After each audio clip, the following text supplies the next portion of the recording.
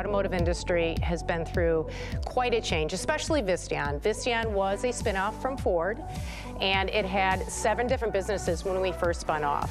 We are now down to one business, which is Cockpit Electronics. We were looking for a service provider to help us move from our legacy data center to a private cloud. The use of technology, in particular virtualization, in our private cloud, CenturyLink gave us the capability to be able to actually provision servers and storage from a portal that allows us to actually respond to the business needs in a more quicker and responsive manner.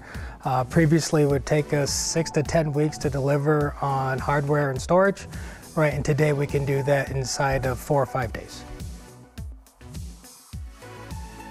CenturyLink portal is providing more to quick solution. If I wanted to add additional space, memory, CPU, any business goals without anything, a quicker solution, CenturyLink is providing that.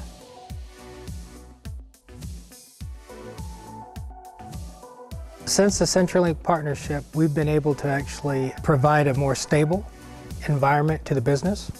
By way of our infrastructure. The number of outages, right, the amount of support and management that we require has been reduced right during our relationship with CenturyLink. To get into the environment, it took us probably about 6 months to get our first server up and running, and then to get to an operational mode, it was probably about 12 months. Today we have some large engineering initiatives underway, and we now have the capability to expand in a short period of time to satisfy those business requirements. As we move towards autonomous driving and we have this digital landscape, software is going to become the most important aspect of what we offer our OEM customers.